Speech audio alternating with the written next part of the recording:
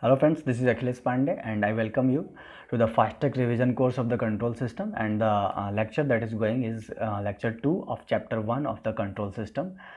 And in this lecture I will cover the topics that is mentioned on your screen itself, that is unit impulse and unit step response, poles and zeros, and steady state values.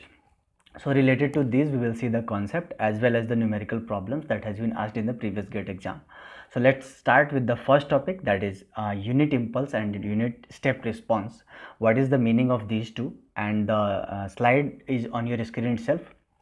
So unit impulse, when the statement is written in a question that unit impulse response of a system is, then in that statement the two things are given. One thing is response, it means output is given, and the second thing unit impulse response, it means the input is unit impulse. So two things are given in single statement when it is said that unit impulse response.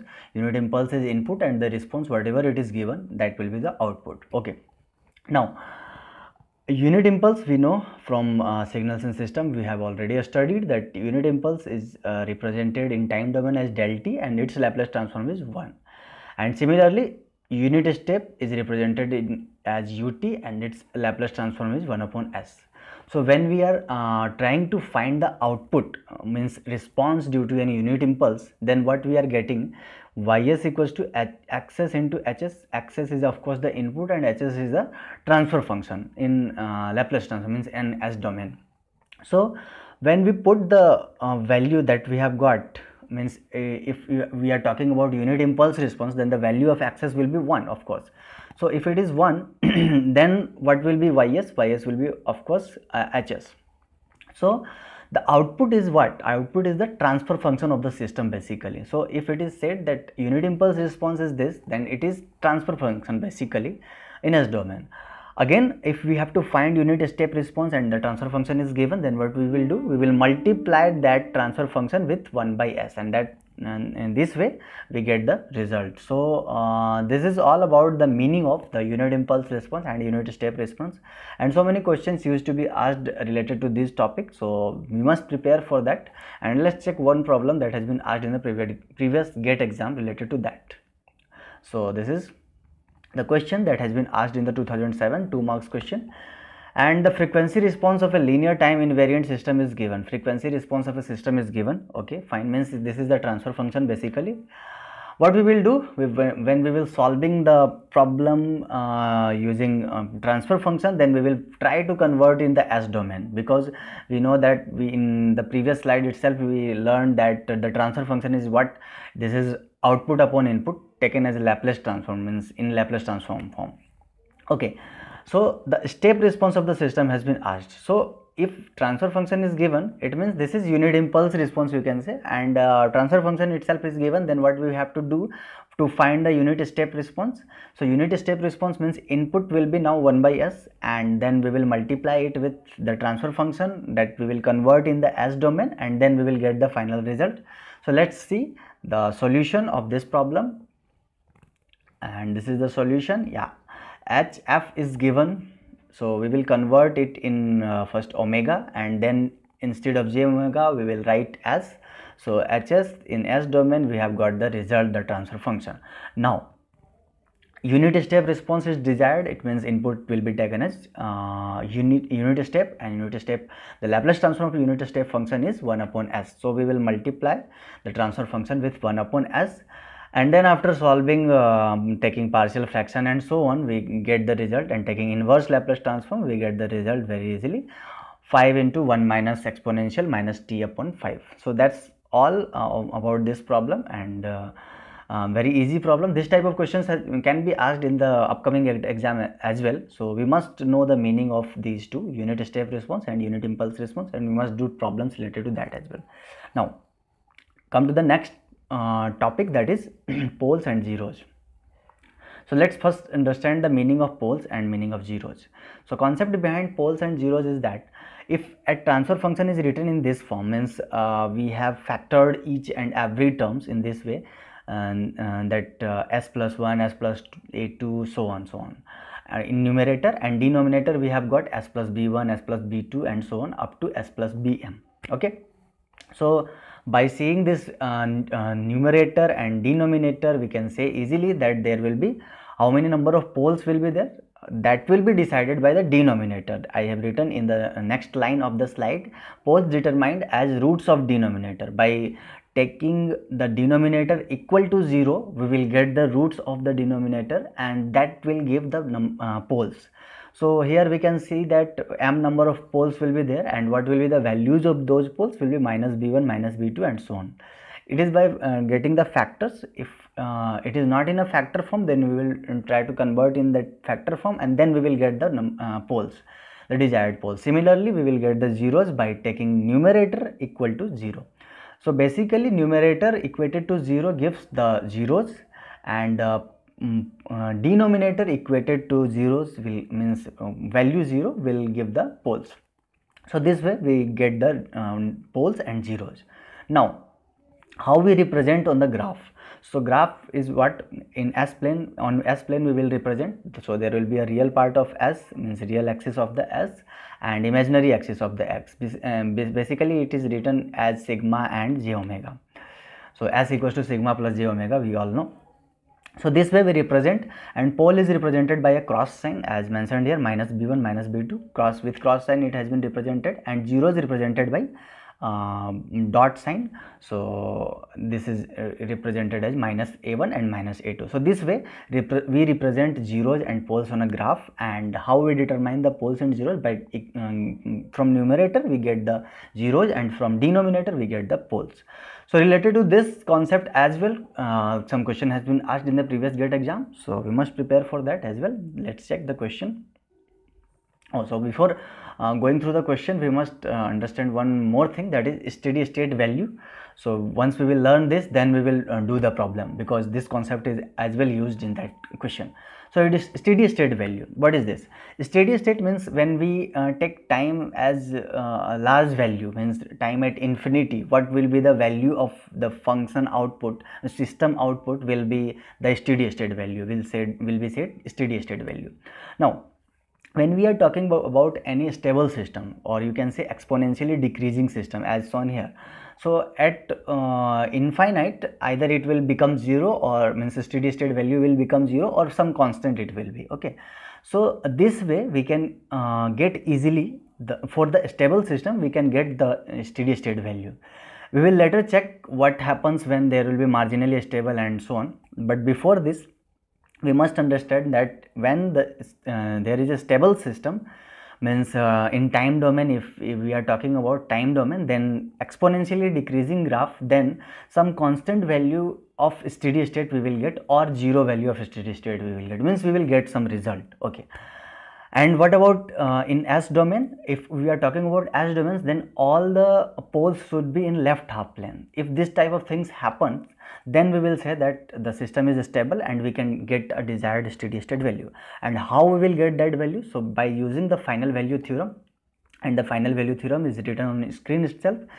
Limit t tends to infinity, yt equals to limit s tends to 0, ys, sys. This is simple, very simple formula, means we have to find the yt at t tends to infinity, means at higher values. Then what we will do, we will derive the Laplace transform of yt as ys, multiply that with s, and limit s tends to 0 we will take. This is the simple final value theorem. So this theorem is applicable only when the graph is exponential in time domain, or in S domain if you are talking, then all the poles in the left half plane, or moreover if the system is stable, then only this can be done, this theorem can be used. So let's check now the one problem related to the pole zero concept that we have studied just now, and this steady state value concept. So let's check the problem. So the problem which has been asked in the previous GATE exam 2008 2 marks question, and on your screen itself.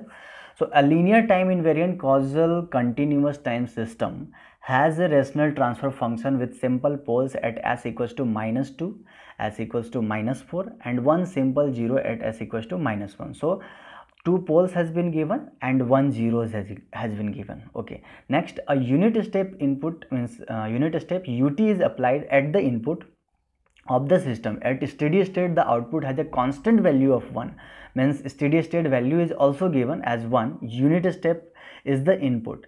Now the impulse response of the system, so basically we have to find the transfer function and then we will convert it into the time domain.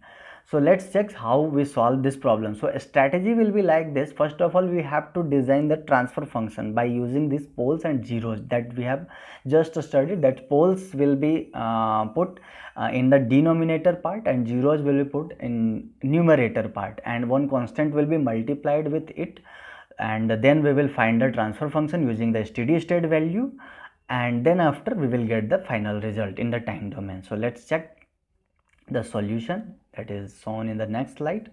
So we have poles as equals to -2, -4 and zeros as equals to -1. So we can easily write the transfer function as k s plus 1 divided by s plus 2 s plus 4. Now steady state value is given as 1. So steady state value for unit step input is given as 1. So steady state value is 1 and input that is applied is 1 upon s in Laplace transform form. So output will be basically 1 upon s, means this input multiplied with this transfer function. So when these two will be multiplied, we will get this result, and this is basically the output. Now applying the final value theorem and using the steady state value. So steady state value, limit t tends to infinity equals to limit s, this is from final value theorem itself. And what is steady state value? This is 1. So we will put instead of this we will put 1, and then after here we will apply the limit s tends to 0 in this output. So we get this result by putting s equals to 0 in the transfer function. We will get k equals to 8. So basically what we have got this constant value in the transfer function. So finally we have got the transfer function. So transfer function is 8 s plus 1 upon s plus 2 into s plus 4. Now we will do the partial fraction, and then after here we have done the partial fraction, and then after we will convert in the time domain. So that's it, and that's all of means problem has been solved now, and this will be the correct answer. So let's check the last topic, that is steady state value. Sorry, steady state value we have already studied, but that steady state value we had studied for the system which is stable, or you can say the exponentially in time domain exponentially decreasing function, or all the poles in the left half plane. But when the system will be marginally stable, then what happens? Marginally stable means in time domain, if we are talking about marginally stable, it means it is a sinusoidal function, and if you are talking about in S domain, then there will be conjugate poles on imaginary axis. So this is the condition of the marginally stable system. So it's on your screen itself. You can see that this is if this type of transfer function is there, then we will say that it is a marginally stable system, or in this way we can say that it is a marginally stable system, or marginally stable function also we can say if the output is in this way, output or input is in this way. So if we have some function, some input function like this, sin omega naught t into ut, then of course this system will be sinusoidally going on up to infinity, means you cannot tell what will be the value, steady state value, because it will not be a constant value, it will be still time dependent, and there will be always the sinusoidal function present even if we take t tends to infinity. So sin omega naught t ut is the input, hs is of course the transfer function of the system, and if we have to find yt, then how we can find? We don't, means yt means steady state value of the output, how we can determine it? So as we know that there will be no constant value for the steady state, so we cannot use the formula of the final value theorem in this condition. Now if it is not constant, then what will be the value? So we very well know that if sinusoidal input is applied, it means output must have that frequency, means sinusoidal output, there must be a sinusoidal output. Now what will change? The change will be only in the magnitude and its phase angle. So we have taken the output in the same way. if it is sin omega naught t ut at input, then what we can write, a into a means magnitude has been multiplied with a, and there is a phase change, phase angle has been changed by a factor phi. So we have to basically determine the value of a and phi. How we can determine? So it is very simple. We will put this omega naught means the value of the frequency in this hs, means hs, first of all we will represent this hs in the omega form, means hj omega, and then after we will put it instead of omega the value of omega naught, and then after we will determine its magnitude and the phase angle. So this way we have determined it, a equals to magnitude of h omega, and what will be the phase angle of h omega at omega equals to omega naught. Of course, omega naught is what? Omega naught is the input frequency of the sinusoidal signal. Okay, so now means basically what we are doing, we are converting the transfer function in the polar form and with omega equals to omega naught. So this is the basic thing we are doing, and then we are multiplying it with the input signal, and then we are getting the final result. So let's check one problem related to this steady state value for the marginally stable system.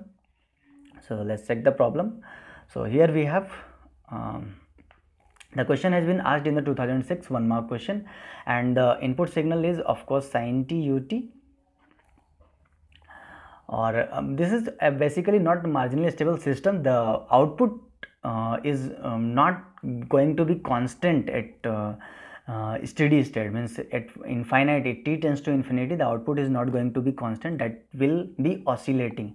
So in that case, how we can determine the output, that thing we are checking, and final value theorem you cannot apply here. Okay, so for steady state what we will do, we will just, if it is sinusoidal function, we will first determine the frequency of the input signal, and that is of course 1.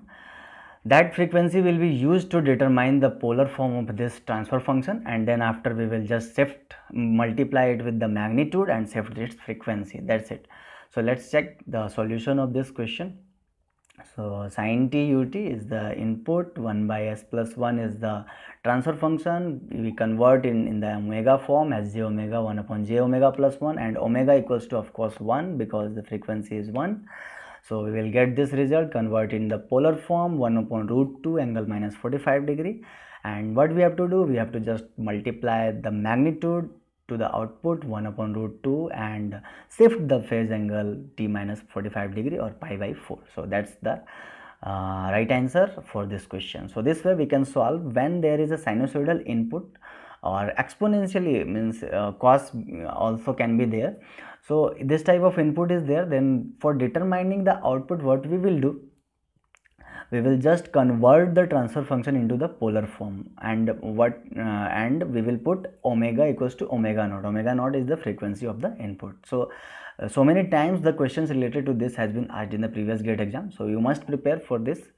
Let's come to the last topic, that is steady state value for unstable system. Of course, oh sorry, I am not prepared because unstable system, for unstable system there will be no any steady state values, it will be infinite of course. That's why I have not prepared the slide for that. So that's all for this these 3 topics that I have discussed, and this that's all of lecture 2nd of chapter 1. I will come with some other topics in the next lecture. Thank you so much.